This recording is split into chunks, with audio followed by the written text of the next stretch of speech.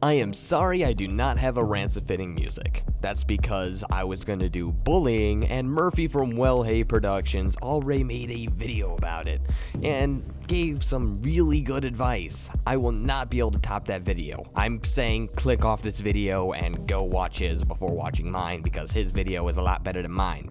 Okay? Well Hey Productions, great YouTube channel. Go there.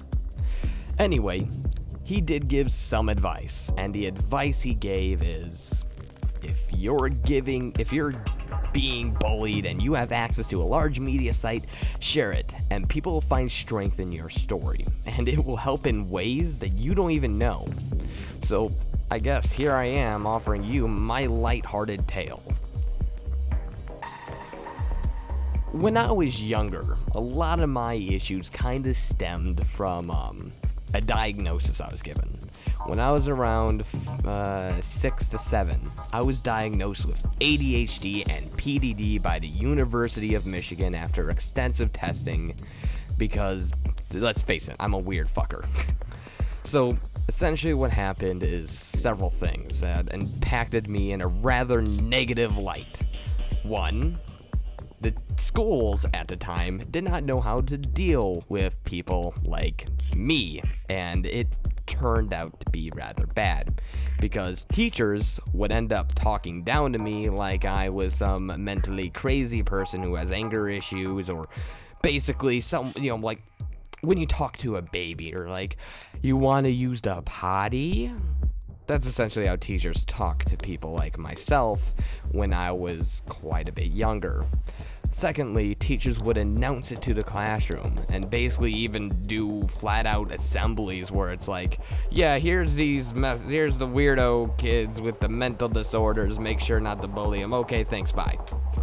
And that did nothing to help. And what essentially happened from there on is that students begun classifying you, and you usually got students on one of either side. You get the students on the, oh, poor kid, oh my gosh, he has mental disorders. Man, I'm glad that's not me. Man, let's go give to a autism charity or something. And with those kids, they're just kind of usually social justice warriors who do nothing, be my friend or talk to me, but rather would talk to me only on a level of pity and discomfort. Then there was the other types where it's like, haha, that kid's annoying. He has a speech impediment. Oh my god, that kid's so retarded. And guess what? He actually is. Haha. And those were the two kinds of kids I kind of got to deal with while growing up. It wasn't fun, it sucked, and school life was a living hell, to the point where while I was going through elementary school, the best grades I got were D's and C's. That was until things lightened up around middle school, but nonetheless, it never really truly got better. Anyway, as I grew up, many of you may know that I spent a lot of time on the Xbox 360 and Xbox Original and that kind of era of time. And essentially, I would play these games all day, every day, just so I could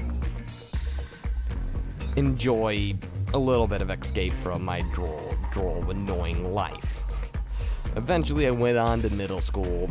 I found a friend, but I had 1 to 2 friends who I walked home with, and life was alright. The bullies were abound everywhere, and it kind of sucked. And I got called names and everything in the book, whether it was faggot to fat ass who lives in the mom's basement. Even though I really wasn't that fat, and I'm still not that fat. But nonetheless, I had 2 friends, life was great, and then tragedy struck. Eventually, my brother started hanging out with more of a wrong crowd. And eventually he invited someone into our house who was not the best person to be talking to. And eventually he came back later that day and stole essentially everything I held dear. And that was the Xbox, 50 games, and since this was before cloud save, he also stole the hard drive, which meant that, yeah, everything I had, owned, and loved was essentially ripped from me, and that had a devastating effect on me.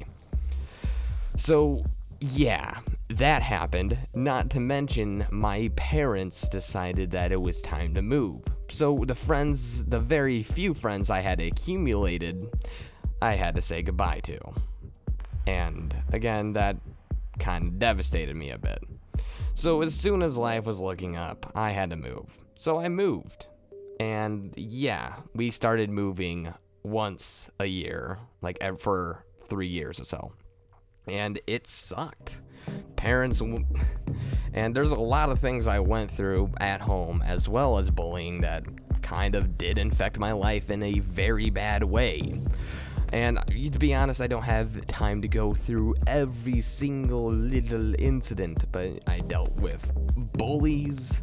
I dealt with okay, let's see here. I actually have a list of things I had to deal with. Bullies, I had to deal with divorce, rent, moving every year, once every 4 years, house break-ins, loss of loved ones, drugs, suicide, parents who flat out didn't understand how to be parents at the time. It was hard. Kind of like the only way I could really describe it is as depressing. However, fuck that. No, I don't let that own me. I don't let the fact that everything I owned was stolen. I don't let the fact that I am abused from my peers and family alike let me get depressed. I live by the philosophy which goes as long as you impacted someone in a positive way, life is worth living. Whether you do something stupid in a store and make someone laugh, or become the life of a party, or become the most odd and interesting person, someone who happens to be working at a 9-to-5 boring job happens to talk to, then you impacted someone in a positive way and spreaded some happiness. Life's too short to focus on those issues that brings us away from happiness. Life is too short for that. So why not focus on bringing happiness to those around you and brighten someone's day up as best as you can, whether that's making yourself look like a jackass and giving someone else a good, laugh, or simply being there for someone who you need to talk to. And to be honest, this brings me to a sad quote that I have to bring up because I am a brony, and if you don't want to listen to this, then just go away. There is a quote from a song that is from my character from my favorite show. Now, I'm not saying you should go watch the show, but I'm saying if you're in a depressed state and you're wondering what to do about situations, or you're wondering how you can get your mood up, this should hopefully explain something that you can do, or my philosophy on things. And the quote goes as this: I'm gonna make you smile, and I will brighten up your day. It doesn't matter now if you're sad or blue, because cheering up my friends is just what I do. Because I love to make you smile. It fills my heart with sunshine all the while, because all I really need's a smile. I'll let that sink in. Because no matter how hard your life is, someone probably has it worse than you. Whether you're in the center of Detroit with no water, abusive parents, and druggies at every corner, there's a starving kid in Africa who probably hasn't eaten in like a week. Whether you're a rich kid who has parents who don't pay enough attention to him, and yeah, there's probably, again, some poor kid who don't have kids, who doesn't have anything to fall back on. So no matter what, there's always someone that has it worse than you. And the only way you can honestly overcome that is by being happy despite the odds, by making an impact in any little way you can. And that's what I'm hoping to do with this video. If you found anything I said interesting, or uplifting, or depressing, you can let me know in the comments. And again, don't forget, go watch Well Hey Productions' video about this, because he did a extremely phenomenal job explaining all of this shiznimic foul. So yes, this has been your host, That Creepy Reading, and I actually got an Amazon wishlist, so if you're willing to make a donation, you can go check that out too. This is TCR, signing off.